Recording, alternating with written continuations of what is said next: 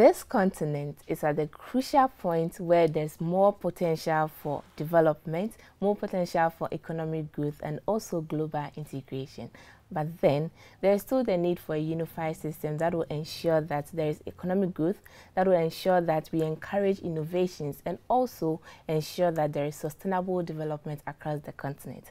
But the question is, how do we achieve that?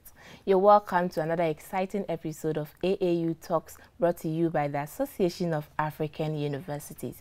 My name is Isabella Tete Ahinakwa, the sitting host for this episode.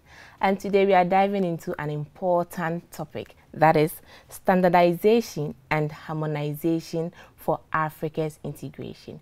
We'll go for a quick break. When we come back, I'll introduce our guest to you and then start with the discussion. Please stay tuned.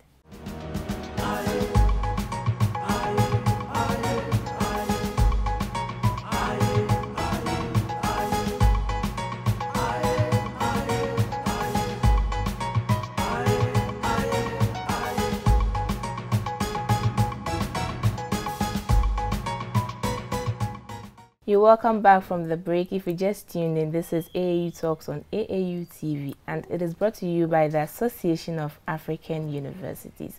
And just as I mentioned before the break, today's episode, we are going to discuss standardization and harmonization for Africa's integration.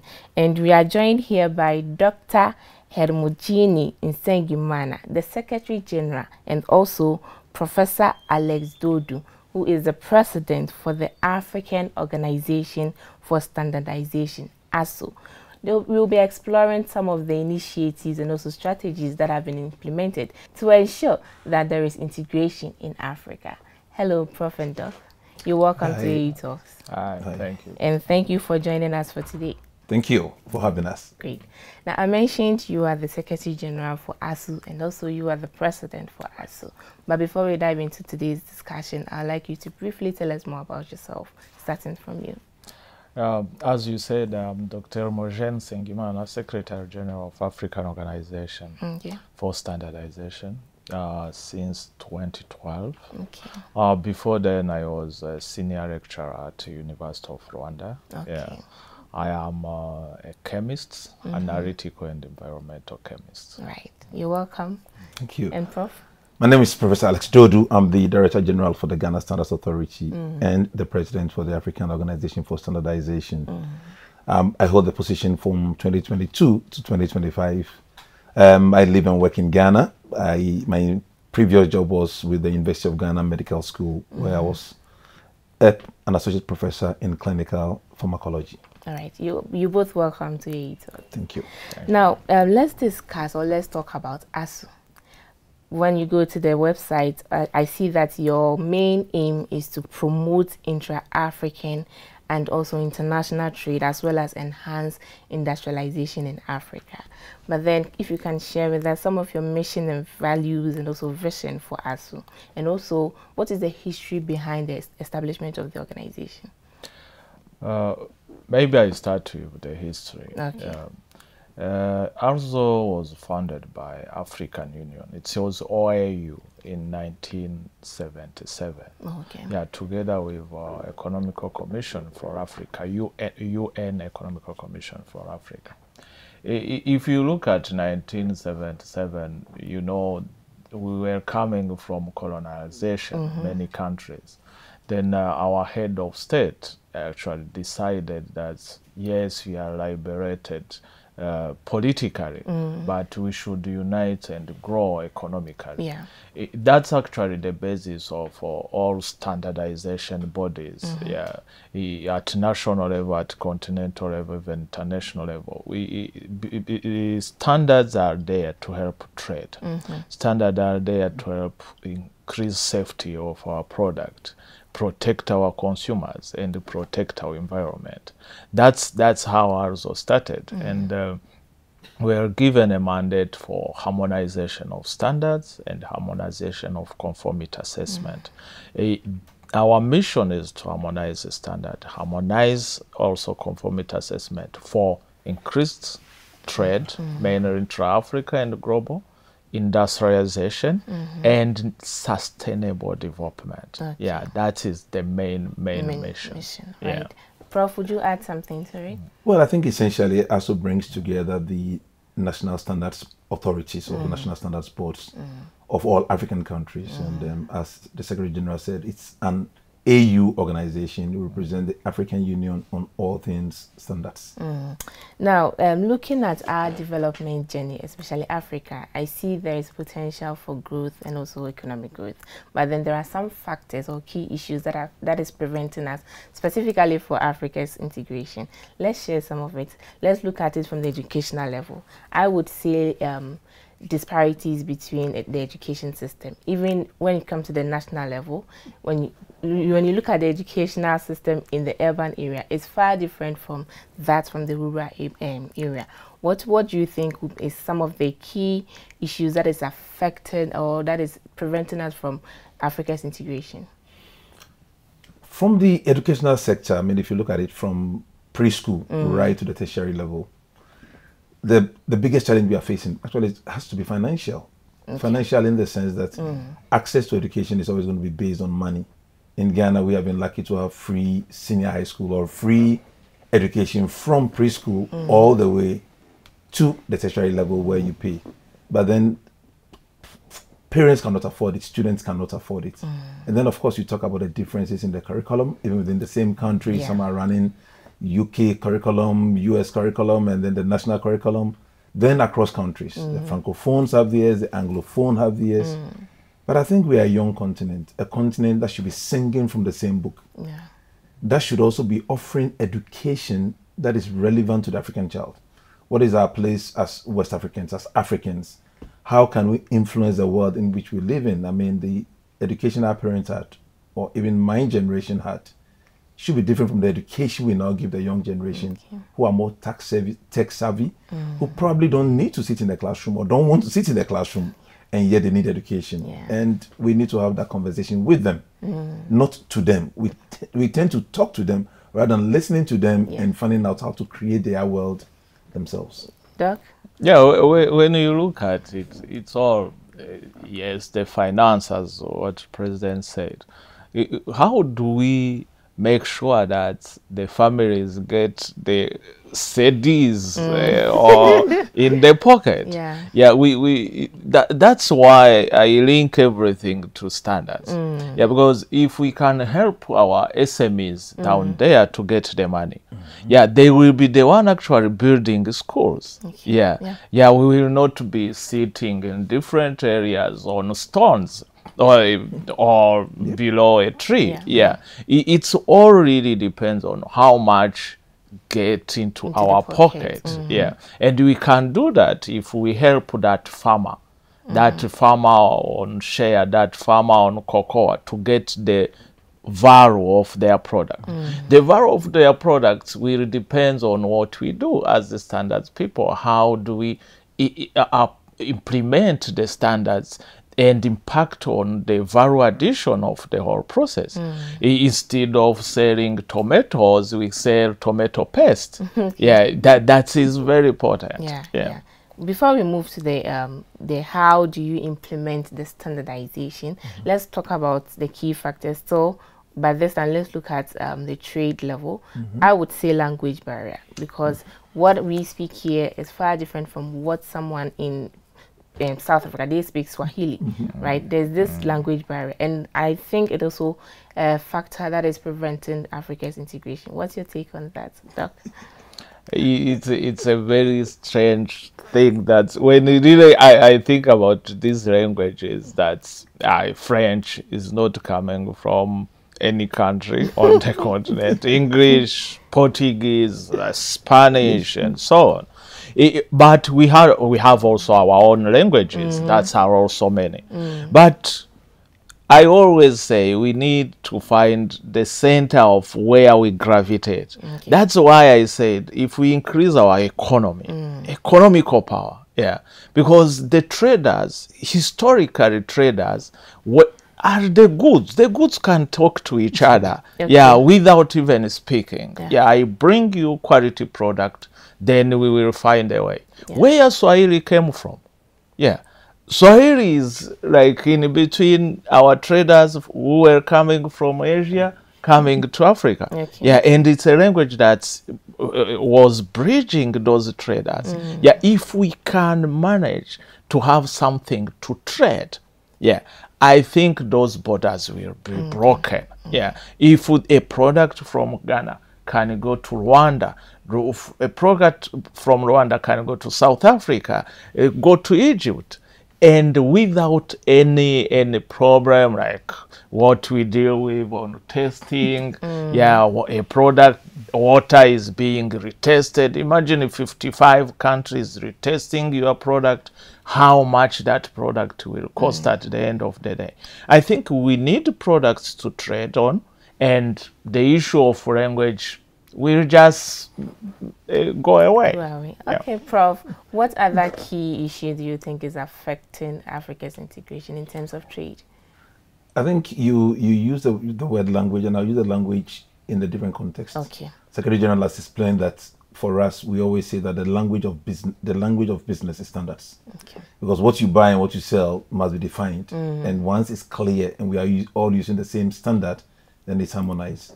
But then at the, let's say at the socio-political level, you do see that the Anglophone countries tend to talk together. And instead of talking amongst ourselves as Africans, we talk to each other and look at what the UK is doing. Then the Francophones do it and they look at what France is doing, which is a no-no.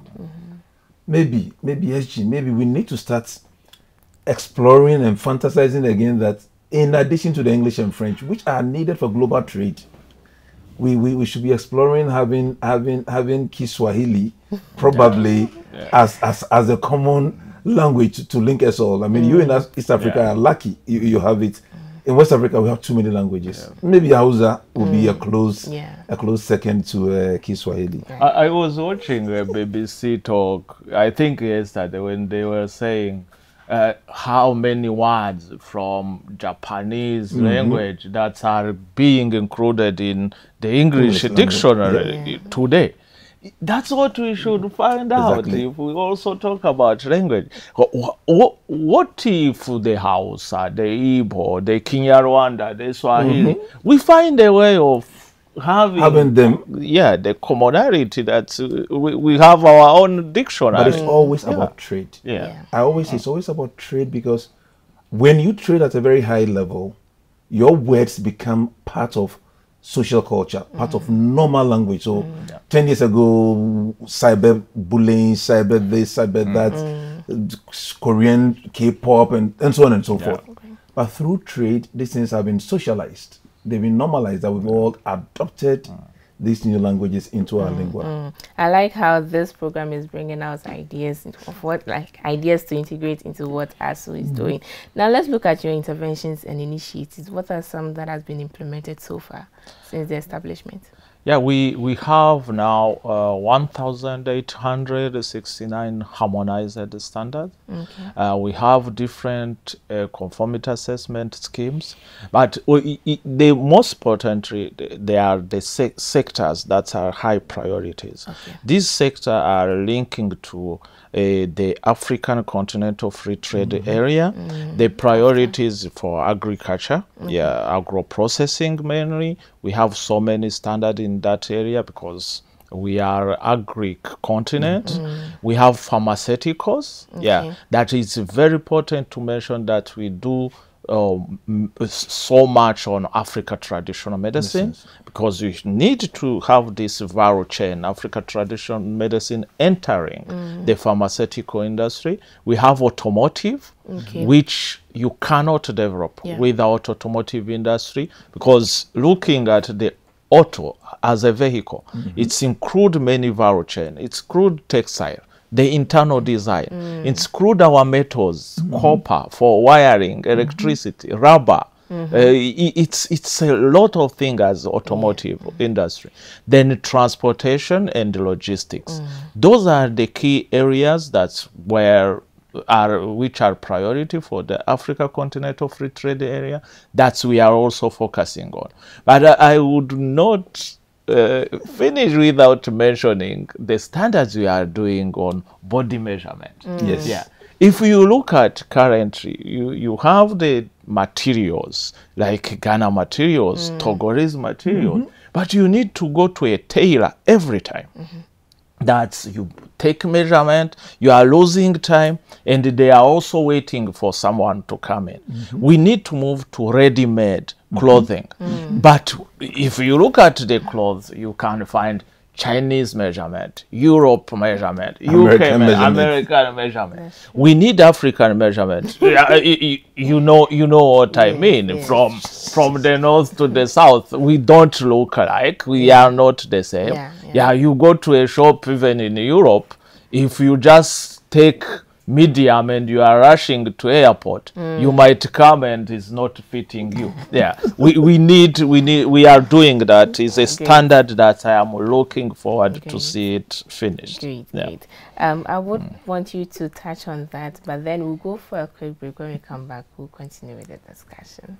Please stay tuned. We'll go for a quick break. When we come back, we'll continue with the discussion. Stay tuned. Explore a whole new world of exciting visuals with AAU TV. Get ready for a mix of interesting talk shows, interviews, discovery documentaries, and news on AAU TV. It's not just about watching TV, it's about experiencing something special.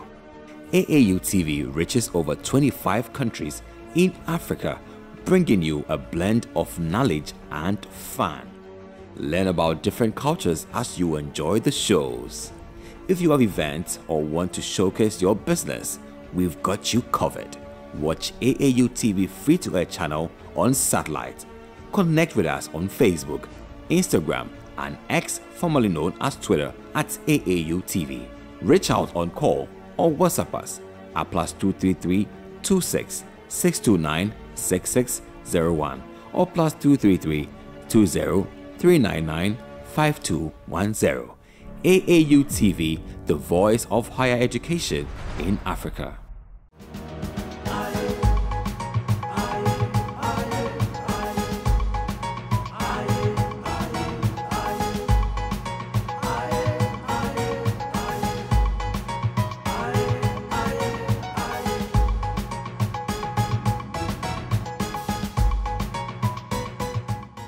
You're welcome back from the break. If you just tuned in, this is AAU Talks, and today we are discussing standardization and harmonization for Africa's integration. And we are joined here by Dr. Hermogene Nsengimana, who is the SG, and also Professor Alex Dodu, the President for ARSO. Hello, Prof. and Doc. Hi. Thank you for sticking with us. Now, before we went for the break, we were discussing some of your initiatives and also interventions. If you'd like to touch or give us more info on that. I'll touch on two. I mean, the Secretary General, my Secretary General, made a comment, made extensive discussion on body measurements. I mean, isn't it interesting that we do not have measurements for Africans, men or women? It is. And so the African Standards Organization has taken that as a key activity. That as standards experts, we are going to come up with a consensus document, a standard on measurements within Africa, so that if you're in the fabric sector, if you're within, or if you're producing a smoke, whether it's medium, large, or by numbers, you know, looking at, especially with our females with different, different busts and other sizes, so that when you state it and you put the A there, you know that this refers to the African, body, to the African size, and that should actually help us in trading on our fabrics, both locally, nationally, and internationally. We've also agreed on standards for cocoa. Okay. And the cocoa standard series, which we call the ARSO 1000 series, are being used not just across Africa, but across the world. And this development was led by Ghana, Cote d'Ivoire, under the coordination of ARSO. And as we speak, the Secretary General has brought over 130 experts from across Africa to Ghana, and we are discussing cocoa, cassava, and other issues to do with Africa. That is great. So these are big initiatives. We haven't left it there alone. We're actually discussing standards in education, and I'm sure Secretary General may tell you the work we are doing now in having standards for research management in Africa. Great. We have a committee happening now, a technical committee developing the standard for good research management practice. That was actually demanded. The new work for that standard was demanded by the universities, especially the African Science Foundation. We have done a standard on good financial grant practice that was demanded by African Academy for Science. If you look at like the good financial grant practice, you know small and medium enterprises, you can have a good project, you want a grant, they give you the grant, but the trust that you will use that money for the purpose it's not there.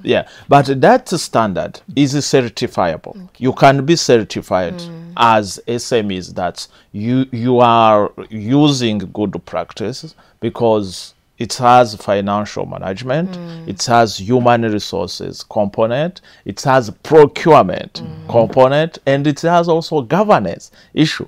We found out, you go to business in our rural areas, and it's even at university, if you want to have a research grant, but at the end of the day, if you are given the money, probably you start feeling, I am poor, I can buy something around before you even implement the project.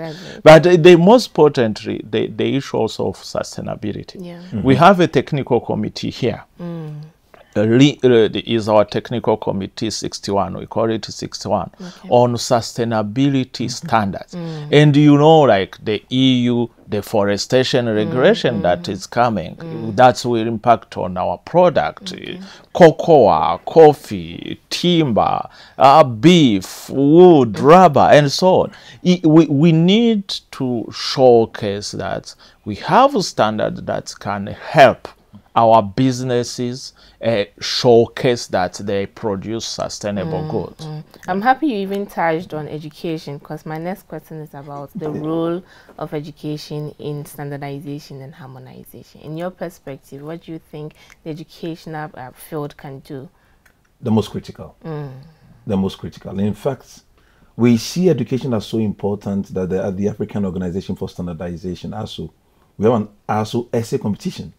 Essay competition? Yeah, essay competition every year. It runs both at the national and continental level for students to submit their essays, because we are trying to social market the concept of standardization from birth, because that is what it's all about.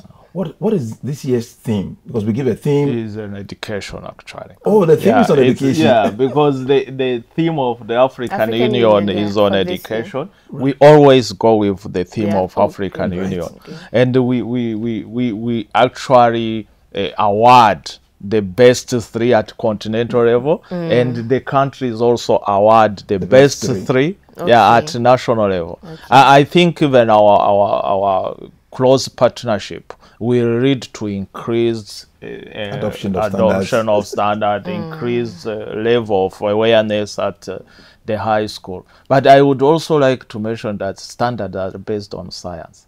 Okay. Those experts who are sitting here, they are from universities. They are from research centers. Without actually educated people, we cannot do anything. We cannot do anything. Yeah, that's true. That's very true. Now let's look at your partners in ensuring that these initiatives are implemented. Who are you partnering with, and what are their roles? I want to start with the Association of African Universities. I think the discussion we had yesterday with the Secretary General was very important.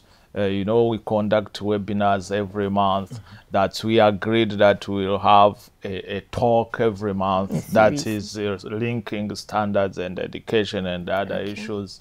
We have unusual partners, which are the banks. I would like to mention the AFDB, Africa Development Bank, that is supporting areas of agriculture. Actually, it's the one that supported this meeting. We have a Flexim Bank, that is a bank for export and import. because you cannot export if you don't conform to the standards. We have PTB, which is a German institution, for metrology, that has supported ARSO since conception of ARSO, Japan government. Those are really key, and we are exploring more. We have UNECA, that is our founding member. We are an African Union body, but most also importantly under the AFCFTA agreement, ARSO standards are the one that should be used, and we have MOU with our AFCFTA, we have ISO, International Standard Organization. It's a list that we cannot finish. That's great. But I think within that list, and this is where you want the African experts, individuals in Africa and their respective areas come to support us. And African governments, in fact, our governments fund our daily work and daily routine, and they provide a platform whereby we can talk to each other. This morning, we've had a meeting with Cocoa Board, with the senior management, and it's been very interactive. I think we want the African to believe that we can do it in Africa. Yeah, we can. We surely can. Now, what are some of the challenges you've faced so far? Implementation of standards. Implementation. I can repeat it many times. Implementation. Yes. Implementation, because standards are there. It talked about a number, 1,800 something. But we should implement the standards. It's like having a book and you don't read that book. We need to implement standards. That's the most important thing. The second is that our governments, because we are intergovernmental organization, should contribute, pay their membership. That is how we can keep up with the needs of the private sector, because we are there to serve the private sector, to serve the industry, to serve the cocoa farmers. We should provide those solutions. Those are the most important ones that I see currently. And Prof, any challenges so far? Like we said, we want ownership from governments. You know, within Africa, you hear the saying a lot that we don't have standards. And it's not true. We do have standards, but we do not implement and use those standards. And it's a mindset change. Our appeal really is that come a year's time, come 5 years' time, the African child, the African student, the African teacher, the African elder is talking to each other using the same standards, so that when you see us, you know that we are one. Okay. Now, since implementing the standards is a challenge, is there a way ARSO is ensuring that you monitor and also evaluate? Maybe there's a challenge that is preventing them from implementing those those standardizations. We evaluate. We evaluate. The main issue that we saw is duplication. Duplication. We have regional economical communities that still also develop standards. I would say that the future should be that we look at the continental level what we have, and actually that budget at regional economical community level that budget should be helping to implement those standards. Because otherwise, if you have 3 standards on the same product, which one are you going to use? And we ratify those agreements. Countries have ratified the AFCFTA. The AFCFTA is a clear agreement. International standards, ARSO standards. That's the way to go. When we sign this policy document, we should have implementation mechanism. All right. Now, talking about the future, what are your future plans or the roadmap for the next 5 years? I mean, our roadmap is tied in with the vision of the African Union Agenda 2063. In the next 5 years, we want to see African countries all beginning to use the same ARSO standards, which to the extent possible will be linked to international standards, so that Africa can be trading very well. We want the African Continental Free Trade Area Agreement to lead to a lot of intra-Africa trade, and we want that increase in trade to be linked to the adoption of common standards amongst us. Harmonized standards, that's the word we use. Great. And you said you're linked with the African Union. So this year you're doing something on education, right? That's the essay. When is it happening? The award will be in June, during our General Assembly in Abuja. I'm looking forward to that. Yeah. Great. Now, I think this brings us to the end of today's episode. But before we end, I'd like to hear your final words. My final word, I would like to see our continent applying what we call 1-1-1 principle. One standard, one test, one certificate accepted everywhere. Great. Great. And Prof? My final words is that I want to see an Africa where increased intra-Africa trade has been driven by increased use of harmonized African standards to break barriers to trade and ensure adoption and uptake of African products and services by African countries for the benefit of Africans. Great. Thank you all for joining us today, and we hope to meet again. Thank you for having us. This is the end of today's episode. If you just joined, today we discussed standardization and harmonization of Africa's integration. And we had here with us Dr. Helmogini Nsengimana, the SG for ARSO, and also Professor Alex Dodu, who is the president of ARSO. Indeed, Africa, is about time we get a unified system that is going to ensure that our economic growth keeps on developing and developing. My name is Isabella Tete Ahinakwa, and I was the sitting host for this episode. See you again in our next episode. Bye.